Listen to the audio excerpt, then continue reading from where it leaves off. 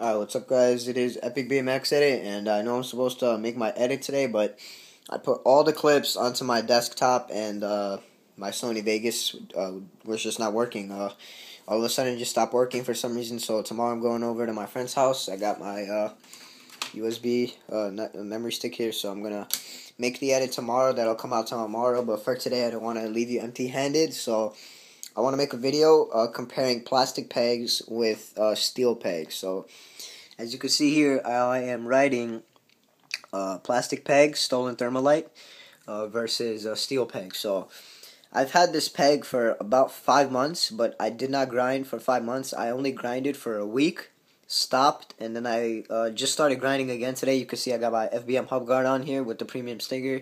Basically, how I put it on was I put the bike up like this, and I just pulled the frame just a little bit, and with my thumbs, I like pushed in the wheel, so I barely stretched it, like not even that much. Like I probably stretched just a teeny bit. So that's how I got my hub guard on without taking off any lock nuts or whatever.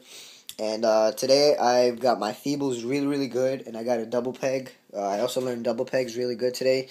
You'll see one or two you'll see one or two grinds in the edit, just because today I made the grinds and tomorrow the edit will be up, so I don't have enough time to do like crazy grinds like on rails and hubbos, but I will learn those in my next edit. You'll see sick grinds on rails and stuff, hopefully.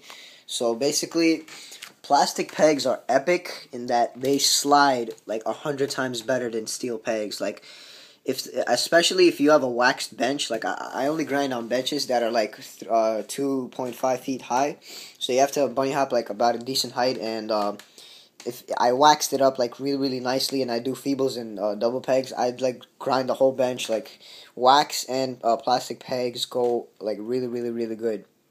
The only downside to plastic pegs is that they wear out very easily. I heard that some of them snap. Mine never snap, but this is just the damage. I'm going to try to zoom in for you.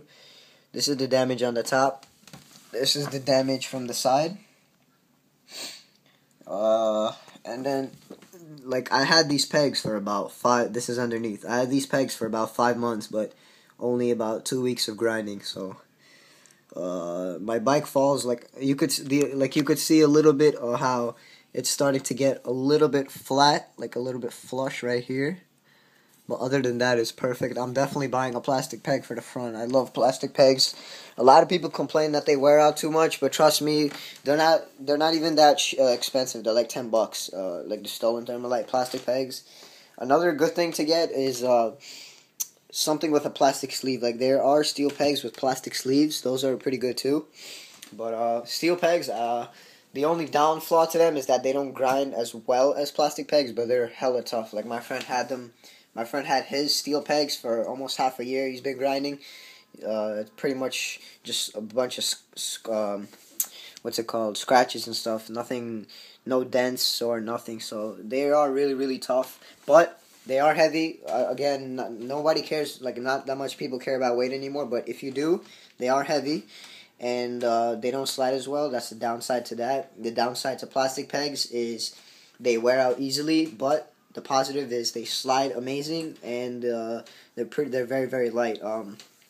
So yeah, that's pretty much it. Oh yeah, and they break easily. Like, not easily, but you have an easier chance of breaking plastic pegs compared to steel pegs. I've never broken my plastic pegs because I've only been grinding for about 2 weeks. And also I don't do crazy grinds. Like, I just do grinds like 2 feet high. I'm gonna start doing better grinds like on hubbas and rails soon. And yeah, sorry for the delay about the edit. Just one day late. And just look for it tomorrow. Check your sub box. Peace.